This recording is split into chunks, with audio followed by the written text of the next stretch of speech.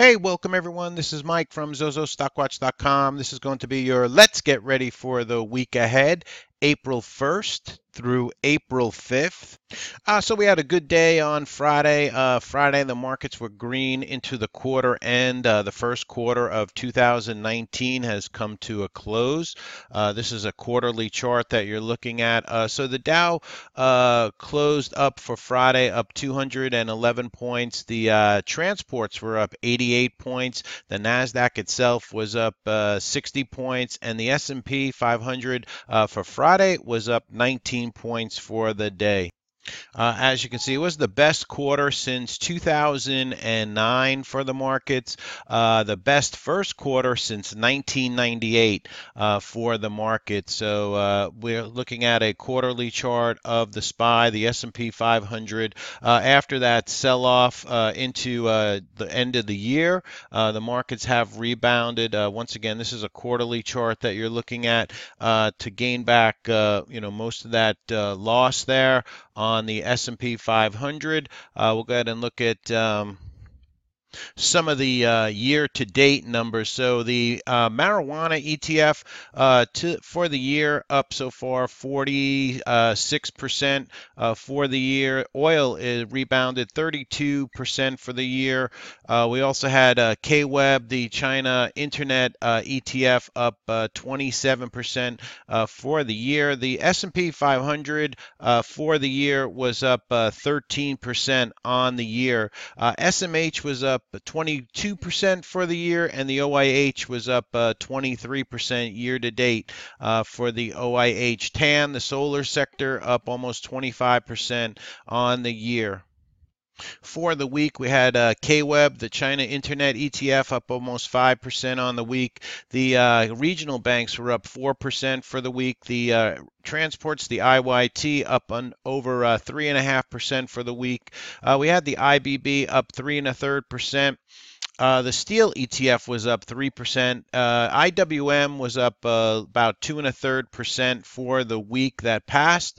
We also had the Dow Jones 30 up about a little over 1.5% for the week. IWC, the micro caps, up 1.33% for the week. The software ETF, the PSJ, was up 1.33% for the week. The TLT continues to move up. As the TLT moves up, bond yields move down, and the IGV, the software index, for the week was up about 1.25% for the week on the IGV.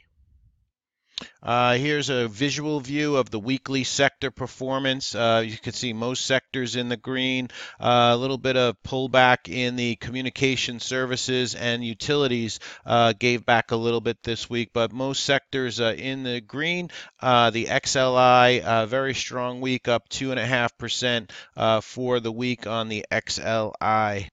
If we go ahead and look at some of the sectors percentage for the week, we had the retail sector up 3.66%. The XBI, the biotech ETF, was up 3% for the week. We had the XLI was up 2.85% for the week on the XLI. The XHB, the home builders, up 2.31%. To the downside, like we said, the utilities and the communication sectors were down fractionally for the week. The sector that's topping the markets year to date, we have the XBI, the biotech ETF, up 26% for the year so far. We had the XLK year to date up 19%. XHB, the home builders, up almost 19%. XLRE, which is the real estate sector, up 16% for the year to date. And the XLU for the year to date, moving up about 10% on that for the XLU. XLP up 10.5%, XLC up 13% on the XLC. That's some of your sectors year to date. Here's the heat map courtesy of FinViz. As you can see, green are pretty much across the board here. Amazon up, Facebook climbing, Google was up on Friday, JP Morgan. Wells Fargo was down 1.5%. Their CEO leaving there at Wells Fargo, WFC. Comcast was down 1%. Some of the oils got sold off. They had ConocoPhillips moving down almost 1% for the week. Bristol Myers was down fractionally for the day on Friday. We also had 3M down fractionally on Friday. But overall, very strong market on Friday. Good broad strength in the market. UTX was up over 1.25%. Lockheed Martin was up 1.5%. Merck also up. J&J climbing over 0.5% for J&J. Dow DuPont up over 1% for the day on Friday. The fear and greed index right now is currently at 49, so not extreme fear, not extreme greed. Right smack in the middle here on the fear and greed from CNN Business. So complacent markets right now, no real fear out there at the moment in the market.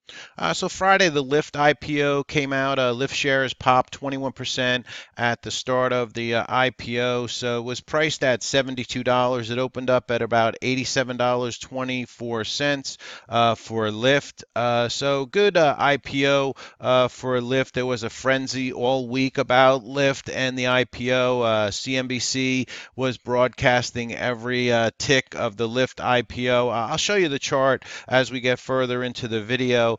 So it gave Lyft a 26.4 billion market cap evaluation there for Lyft. This coming from the New York Post. We did get Trump out on Friday. He was scolding the Fed over mistakenly raising interest rates. And then we also had Friday, White House advisor Larry Kudlow says Fed should immediately cut rates by 50 basis points immediately, and that coming out from Larry Kudlow. That news coming out on Friday. Also, we had China. This coming out on Saturday. China and the U.S. remain at odds over the timing of lifting tariffs. Talks to continue next week, so this week coming up, with Beijing seeking immediate end to tariffs and duties. Another headline coming out over the weekend.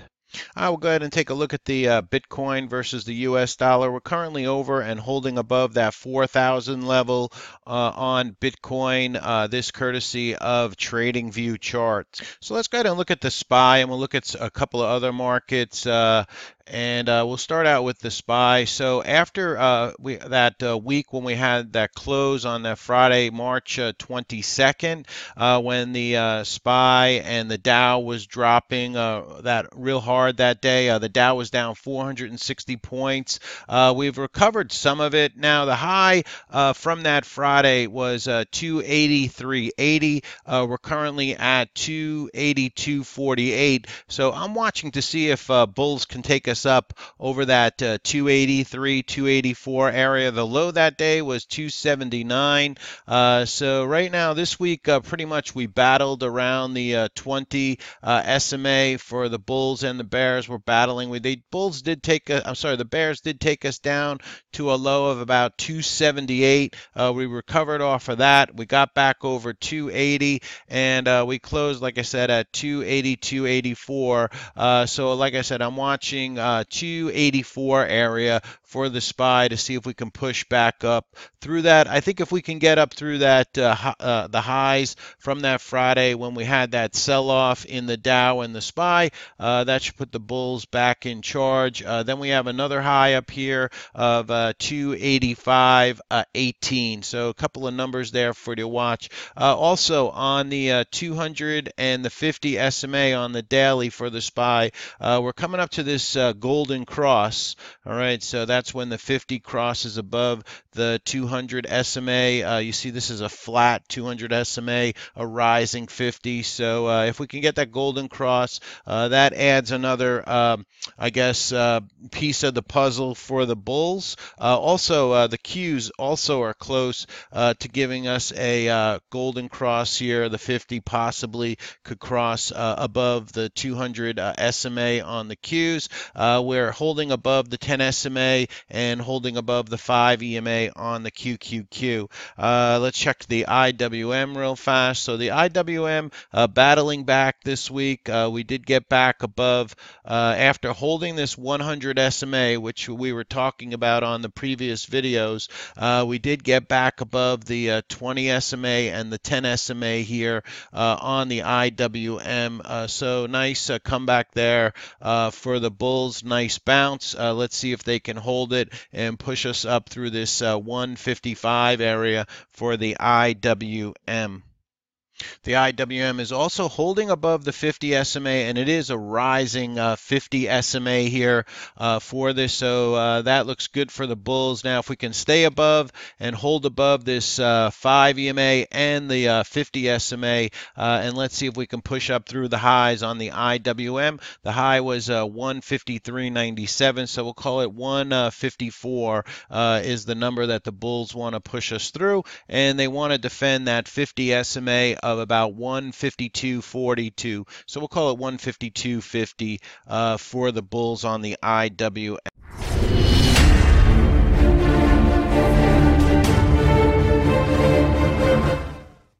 Let's go ahead and take a look at some of the worst stocks for the week that passed. We had Restoration Hardware after their earnings came out, a very expensive furniture store basically and home finishings. So this stock dropped down 21.5% after their earnings came out. They did not beat expectations. HYRE dropped. They had earnings this week. Also, this one was connected with the Lyft IPO. Folks felt that if this Lyft IPO was going to push this HYRE, but after the earnings came out, they were not good, and was kind of a sell the news after the Lyft IPO came out. So this stock dropped 24% for the week. VFF over in the cannabis space was down 14% for the week. CCL Carnival Corp dropped 10% after they released earnings. NEO continued to move down this week, down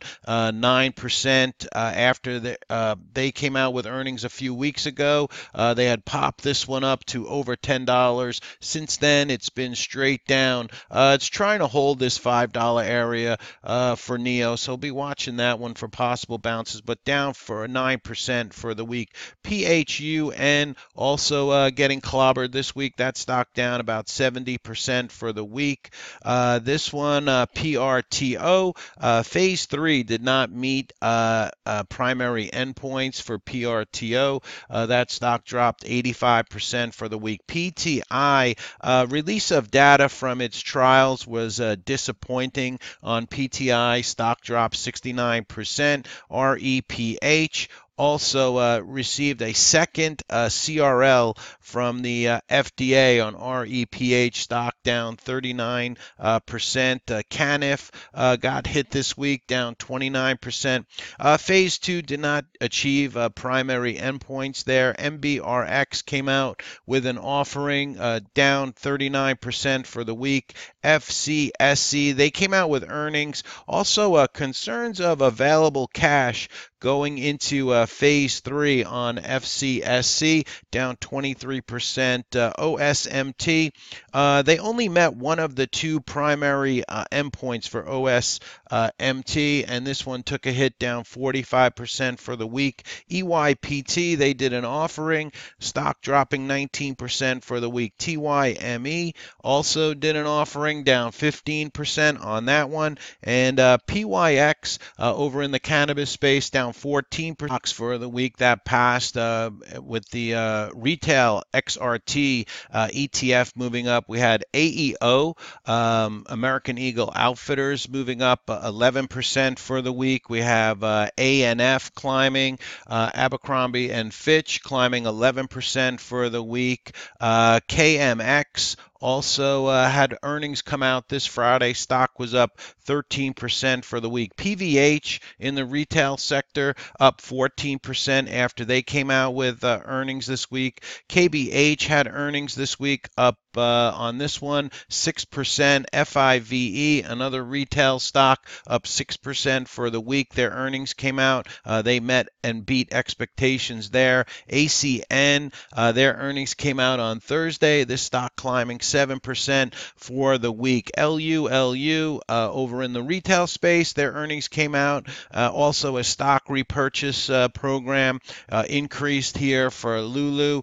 Stock moving up over 14% for the week. BOXL had earnings this week. Stock moved up 15% for the week. Ameren had a very nice week. A lot of call activity in Ameren, moving this stock up 19% for the week. HUNT, very strange week this week.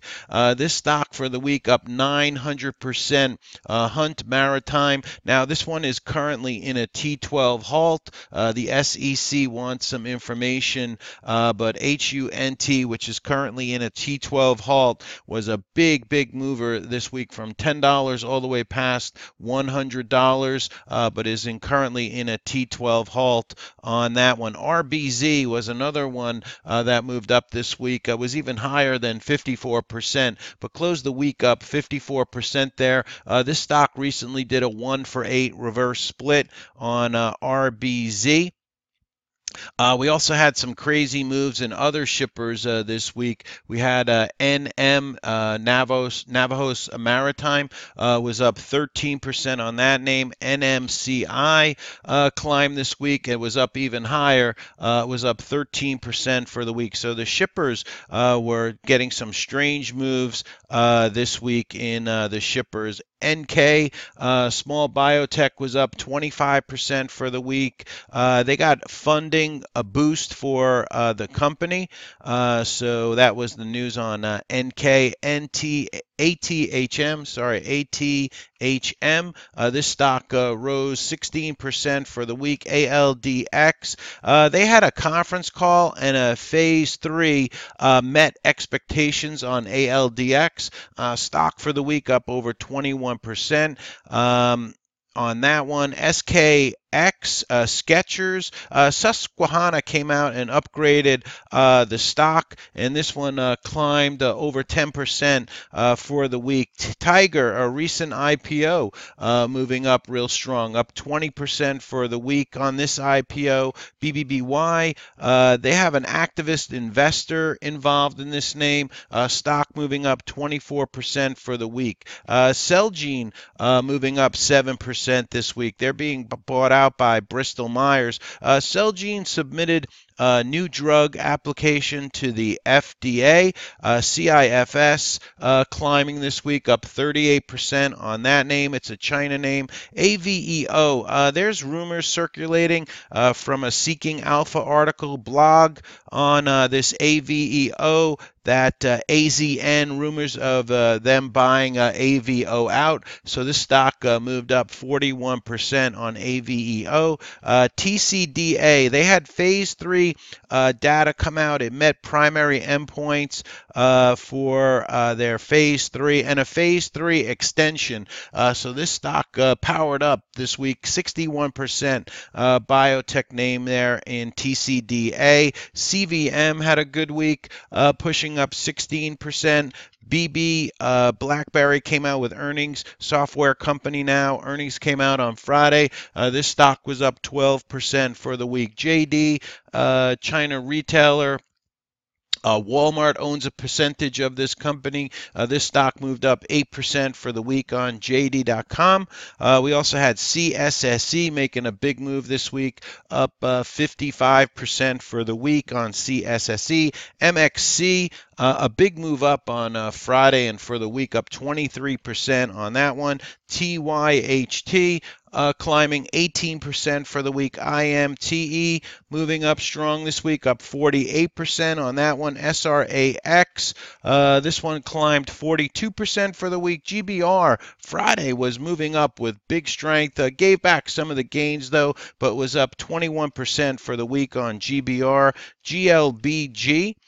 This stock moving up 18% on GLBG. IMAC climbing this week, up 24% on IMAC. And that's some of your best stocks for the week. This is an intraday chart of the SPY, a 5-minute chart with pre-post market.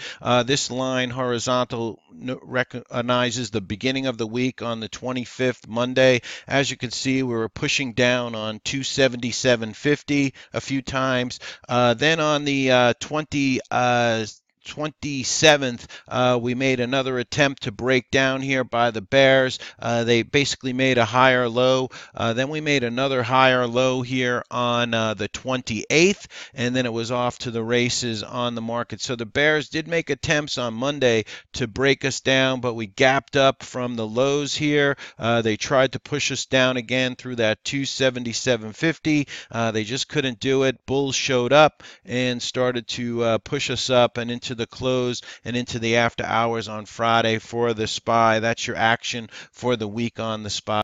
This is some of your news that came out Friday after the bell, courtesy of the news service, the trade exchange. TGTX came out with some phase 2 data there after the bell on Friday. GIL also had a automatic share purchase plan for GIL. SGMS Scientific Games brings exclusive game system and dynamic sports betting solutions. So SGMS, let's see if it did anything in the after hours. Nothing going on there on Friday in that name after hours. MTDR announces conversion option for convertible senior notes on MTDR. PLX filed Form S3 100 million mixed shelf. SLNO filed Form S1 up to over 10 million shares of common stock. Let's see, this was that Trump tweet that came out Friday. Had the Fed not mistakenly raised interest rates, especially since there was very little inflation, and had they not done the ridiculous timed quantitative tightening, the 3.0% GDP and stock market would have both been much higher, and world markets would have been a better place. President Trump tweeting that on Friday after the close. MNKD 500S3 filed IMMU 150 million ATM offering through Cowen. GLPG mixed shelf came out. News came out after the bell on Friday. Some of your top insider purchases: ANH, MNI, MHLD, SELB, EYEG, and EGLE. They're a shipper, and that's some of your news that came out Friday after the bell, courtesy of the Trade Exchange News Service. This is your economic calendar for the week coming up, courtesy of the Trade Exchange News Service. So for Monday, pretty straightforward economic information coming out on Monday. Tuesday, we get the API crude oil data that comes out at 4:30 after the bell. We get the MBA mortgage applications that'll be coming out on Wednesday. We do get some Fed speak this week in the market, all leading up to the employment report, which comes out Friday, April 5th, the first week of the month there, at 8:30 for Friday. The employment report will be coming out this week. This courtesy of the Trade Exchange. We do get some earnings for Monday. If you click here on the green on the calendar. Now, this calendar I always put out on my Twitter feed, so if you want to grab a link to it, it'll be out on my Twitter feed, ZoZoStockWatch. Before the bell for Monday, we get CALM, CYTX, DGLY, IDEX will be reporting Monday before the bell, SORL, XTNT.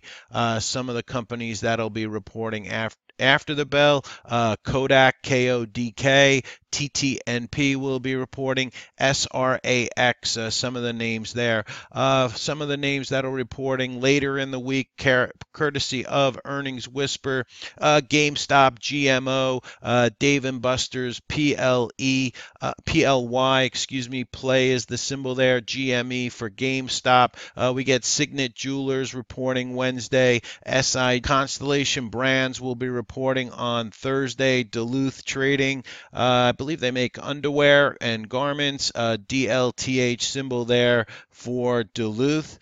So pretty light on the earnings coming out for next week. This once again courtesy of Earnings Whisper. Some unusual call activity, this courtesy of the Trade Exchange News Service. Unusual options activity on the call side, SGMO, Amrin, Snap, SKX, which is Sketcher, and CAL, all with unusual call activity. To the put side, for unusual put activity, EXPE and DB, all both with unusual put activity. Now, I'll be out with another video later on for Sunday.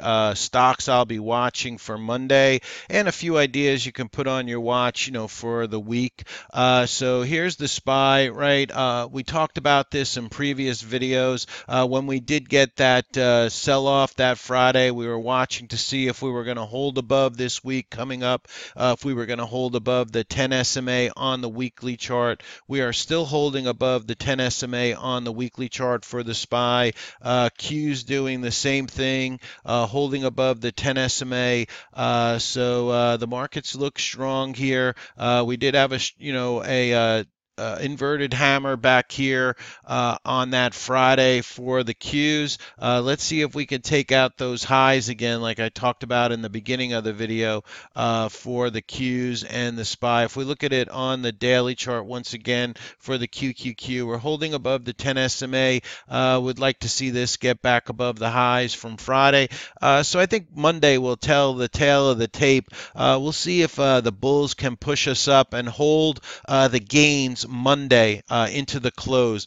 We've been getting some selling into the close in the markets. Let's see Monday if the markets can hold up, push up, and hold those gains on Monday. Friday was a very strong day for the bulls. Let's see if Monday they can hold on to these gains and push us higher, and at least hold the gains if we have any on Monday. All right, so this is Mike from ZoZoStockWatch.com. This is your let's get ready for the week ahead. We'll be back out with another video, stocks to watch. Be on the lookout for that. Please hit the like button, the subscribe button, hit that bell if you'd like to be notified every time we do a video. I greatly appreciate the support for the channel. Please hit that subscribe button if you're new to the channel. Have a great week trading. We'll be back at it with another video over the weekend, stocks to watch.